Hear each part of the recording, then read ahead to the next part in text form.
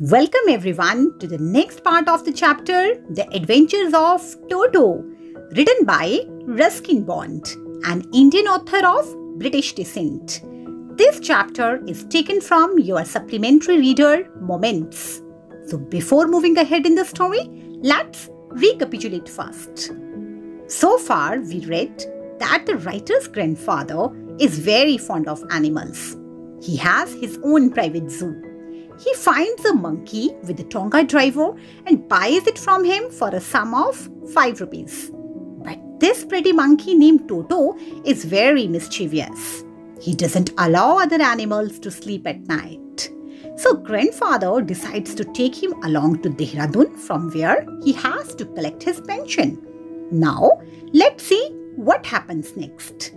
The writer of the story says, "Unfortunately, I could not accompany grandfather on that trip, but he told me about it afterwards.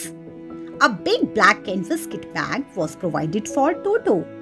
This, with some straw at the bottom, became his new abode. When the bag was closed, there was no escape. Toto could not get his hands through the opening, and the canvas was too strong for him to bite his way through. His efforts to get out only had the effect of making the bag roll about on the floor or occasionally jump into the air. An exhibition that attracted a curious crowd of onlookers on the Dehradun railway platform." Dear students, in this paragraph we read a word, an exhibition, which is a noun. It means show, display or exhibit. An exhibition is a public event at which pictures, sculptures or other objects of interest are displayed. For example, at a museum or art gallery. In Hindi we can say प्रदर्शनी, जहाँ पर किसी विशेष कला का प्रदर्शन किया जाता है. Another word which we read here is occasionally, which is an adverb. It means कभी-कभी. We can make it sentence like this. We go for walks in the fields occasionally. You can try your own sentences also. Dear students, in this paragraph we read कि writer कह रही हैं कि unfortunately यानी दुर्भाग्यवश grandfather के साथ में उस ट्रिप पे जा नहीं सका, लेकिन बाद में उन्होंने मुझे इसके बारे में बताया. एक बड़ा काले रंग का कैनवस किट बैग टोटो को प्रोवाइड किया गया और उसके नीचे स्ट्रॉ यानी घास के कुछ तिनके रखे गए, जो कि टोटो का नया घर बन गया. अब जब बैग बंद था तो उससे बाहर निकलने की कोई जगह नहीं थी. अब टोटो का हाथ उसकी ओपनिंग यानी खुलने की जगह पे जा नहीं सकता था, और जो कैनवस था वो इतना स्ट्रॉन्ग था कि टोटो उसको काट कर भी बाहर नहीं निकल सकता था. अब उसने जितनी भी कोशिशें की, उसका ये असर हुआ कि बैग फ्लोर यानी फर्श पर रोल करने लगा और कभी-कभी हवा में भी उछलता, जिससे देहरादून रेलवे स्टेशन पर ऐसा एग्जीबिशन यानी प्रदर्शनी बन गई, जिससे क्यूरियस लोगों की भीड़ अट्रैक्ट होने लगी. तो आइए अब देखते हैं टोटो आगे क्या करता है. टोटो remained in the bag as far as Saharanpur, but while grandfather was producing his ticket at the railway turnstile, Toto suddenly poked his head out of the bag and gave the ticket collector a wide grin. Dear students, in this paragraph we read a new word, turnstile, which means a gate with revolving arms fixed to a vertical post, यानी घूमने वाला gate, जहाँ से at a time एक ही person cross हो सकता हो. So here we read कि टोटो सहारनपुर तक बैग में ही रहा, लेकिन जब ग्रैंडफादर रेलवे टर्नस्टाइल पर अपना टिकट निकाल रहे थे तो अचानक टोटो ने बैग से अपना हेड बाहर निकाला और टिकट कलेक्टर को एक बड़ी सी smile the. The poor man was taken aback, but with great presence of mind and much to grandfather's annoyance, he said, "Sir, you have a dog with you. You will have to pay for it accordingly." In vain did grandfather take Toto out of the bag. In vain did he try to prove that a monkey did not qualify as a dog or even as a quadruped. Toto was classified a dog by the ticket collector, and 3 rupees was the sum handed over as his fare. Dear students, taken aback, a phrasal verb which we found in this paragraph, means to be surprised or shocked. This phrasal verb is mostly used in passive voice. For example, I was taken aback by her rude behavior.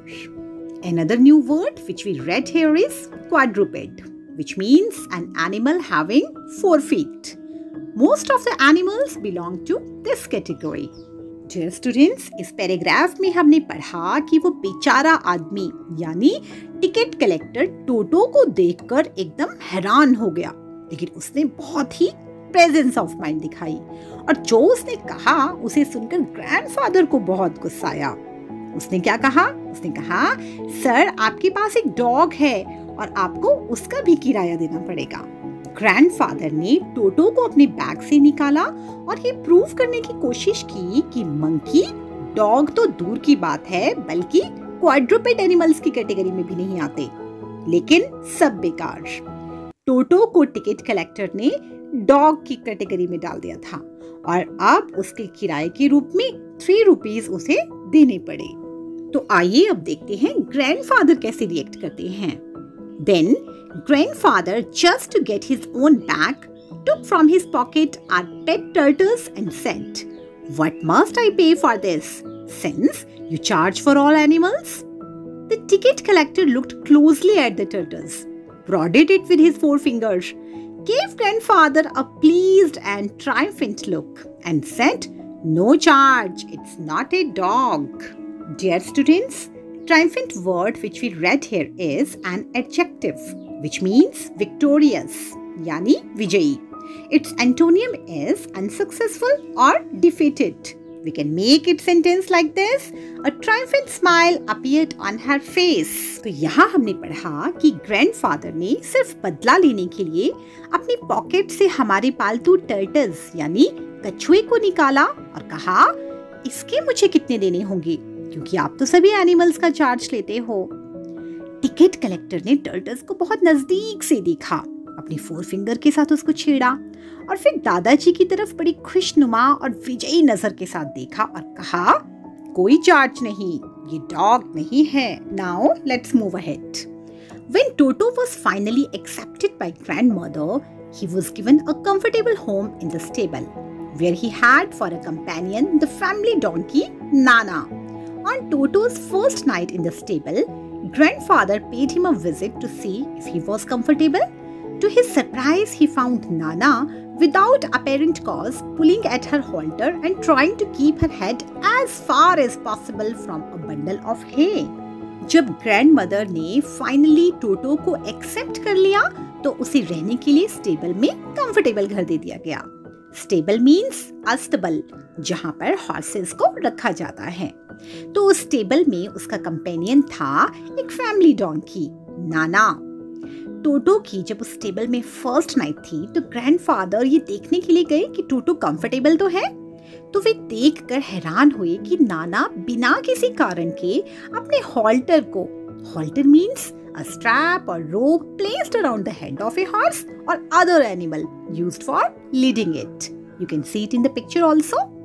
तो नाना अपने halter को खींच के अपने सिर को जितना हो सके वहां पड़े एक घास के बंडल से दूर रखने की कोशिश कर रही थी। Grandfather gave Nana a slap across her haunches and she jerked back, dragging Toto with her. He had fastened onto her long ears with his sharp little teeth. Toto and Nana never became friends. Grandfather ने नाना की back पर चपत लगाई तो वो टोटो को साथ खींचती हुई झटके के साथ पीछे हो गई। Jerked back means झटके के साथ पीछे होना। वह उसकी लॉन्ग ईयर्स पर अपने छोटे शार्प टीथ गड़ाए बैठा था। टोटो और नाना कभी दोस्त नहीं बने। A great treat for Toto during cold winter evenings was the large bowl of warm water given him by grandmother for his bath. He would cunningly test the temperature with his hand, then gradually step into the bath, first one foot, then the other, as he had seen me doing, until he was into the water up to his neck. अब सर्दी की शामों में टोटो के लिए एक बहुत मजे वाली चीज होती थी, एक बड़े से बर्तन में गर्म पानी जो उसे ग्रैंड मदर नहाने के लिए देती थी। वो बहुत चालाकी से पानी का टेम्परेचर अपने हैंड के साथ चेक करता, फिर धीरे धीरे पानी के अंदर जाता, पहले एक पाँव फिर दूसरा, जैसा कि उसने राइटर को करते हुए देखा था, और फिर पूरा नेक तक पानी में डूब जाता। Once comfortable, he would take the soap in his hands or feet and rub himself all over. When the water became cold, he would get out and run as quickly as he could to the kitchen fire in order to dry himself. If anyone laughed at him during this performance, Toto's feelings would be hurt and he would refuse to go on with his bath. One day, Toto nearly succeeded in boiling himself alive. एक बार comfortable हो जाने के बाद वो soap लेकर अपने hands पर, feet पर और फिर पूरी बॉडी पे रब करता, और जब पानी ठंडा हो जाता तो वो जल्दी से अपने आप को सुखाने के लिए किचन की आग की तरफ भाग जाता। और अगर कोई उसकी इस हरकत पर हंसता तो टोटो की फीलिंग्स बहुत हर्ट होती और वो नहाने के लिए इनकार कर देता। एक दिन टोटो ने अपने आप को लगभग जिंदा उबाल ही लिया था। तो आइए अब देखते हैं टोटो ने क्या किया। A large kitchen kettle had been left on the fire to boil for tea, and Toto, finding himself with nothing better to do, decided to remove the lid. Finding the water just warm enough for a bath, he got in, with his head sticking out from the open kettle. This was just fine for a while, until the water began to boil. Toto then raised himself a little, but finding it cold outside, sat down again. He continued hopping up and down for some time until grandmother arrived and hauled him half boiled out of the kettle. एक बड़ी सी kitchen kettle आग पर रखी हुई थी चाय का पानी उबालने के लिए, और टोटो जिसके पास कुछ और बेटर करने के लिए ही नहीं था, उसने उसका ढक्कन हटाने की सोची, और पानी उसे नहाने के लिए बिल्कुल ठीक गर्म लगा तो वो उसके अंदर घुस गया, लेकिन अपना हेड उसने ओपन केटल से बाहर निकाले रखा। स्टिकिंग आउट मीन्स बाहर निकाले रखना। थोड़ी देर के लिए तो बिल्कुल ठीक था, लेकिन थोड़ी देर में पानी बॉयल होने लगा और टोटो ने अपने आप को थोड़ा सा ऊपर उठाया, लेकिन बाहर ठंड थी तो फिर से नीचे बैठ गया, और इस तरह से वो बार बार पानी में ऊपर नीचे उछलता रहा जब तक ग्रैंड मदर नहीं आ गई और उसे खींचकर केटल से बाहर निकाला, आधा उबला हुआ। It means grand mother saved him. लेकिन अब देखते हैं आगे टोटो क्या क्या शरारती करता है। If there is a part of the brain especially devoted to mischief, that part was largely developed in Toto. He was always tearing things to pieces. Whenever one of my aunts came near him, he made every effort to get hold of her dress and tear a hole in it. अगर दिमाग का कोई ऐसा हिस्सा हो जो specially शरारतों के लिए बना हो, तो वो हिस्सा टोटो का कुछ ज्यादा ही डेवलप हुआ था। वो हमेशा चीजों के टुकड़े करता रहता, और जब भी कोई मेरी आंटी उसके करीब आती तो वो उसकी ड्रेस को पकड़ने की और उसमें छेद करने की पूरी कोशिश करता। One day at lunchtime, a large dish of pulao stood in the center of the dining table. We entered the room to find Toto stuffing himself with rice. My grandmother screamed and Toto threw a plate at her. One of my aunts rushed forward and received a glass of water in the face. When grandfather arrived, Toto picked up the dish of pulao and made his exit through the window. We found him in the branches of the jackfruit tree, the dish still in his arms. He remained there all afternoon, eating slowly through the rice, determined on finishing every grain. And then, in order to spite grandmother who had screamed at him, he threw the dish down from the tree and chattered with delight when it broke into 100 pieces. एक दिन lunch time में पुलाव की एक बड़ी सी plate dining table के ऊपर रखी हुई थी। जब हम अंदर आए तो टोटो राइस को अपने मुंह में ठूंस रहा था। जब ग्रैंडमदर चिल्लाई तो टोटो ने उन पर एक प्लेट फेंक दी, और मेरी एक आंट सामने आई तो उनके मुंह पर पानी का एक गिलास आ पड़ा। जब ग्रैंडफादर आए तो टोटो ने पुलाव की प्लेट उठाई और विंडो के रास्ते भाग गया। हमने उसे जैक फ्रूट यानी कटहल के पेड़ पर पाया और प्लेट अभी भी उसके हाथ में थी। पूरी दोपहर वो वहीं रहा और धीरे धीरे राइस खाता रहा और ऐसा लग रहा था कि वो बिल्कुल डिटरमिन्ड था, पक्का निश्चय कर रखा था कि उसने एक एक दाना खत्म करना है। और मेरी ग्रैंडमदर उस पर चिल्लाई थी, इसलिए उनको चिढ़ाने के लिए उसने उस प्लेट को पेड़ से नीचे गिरा दिया। और जब वो प्लेट 100 पीसेस में टूट गई तो वो खुशी से चिल्लाने लगा। Obviously, Toto was not the sort of pet we could keep for long. Even grandfather realized that. We were not well-to-do and could not afford the frequent loss of dishes, clothes, curtains and wallpaper. So grandfather found the Tonga driver and sold Toto back to him for only 3 rupees. Story की writer यहाँ पे कह रहे हैं कि निश्चित ही टोटो उस किस्म का पेट नहीं था जिसे हम लंबे समय तक रख पाते। ग्रैंडफादर को भी इस बात का एहसास हो गया था।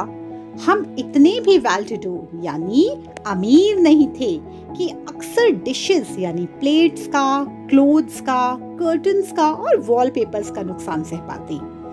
इसलिए ग्रैंडफादर ने टोंगा ड्राइवर को ढूंढा और वापस टोटो को बेच दिया, सिर्फ 3 रुपीस में। तो ग्रैंडफादर ने 5 रुपीस में टोटो को खरीदा और 3 रुपीस में बेच दिया। क्यों? क्योंकि ग्रैंडफादर उसकी शरारतों से इतना परेशान हो गए थे कि he was desperate to send him back. Dear students, I hope you found the story interesting. If you have any doubt, then write in comment box. So, see you soon in my next video. Till then, keep enjoying learning English. Thank you.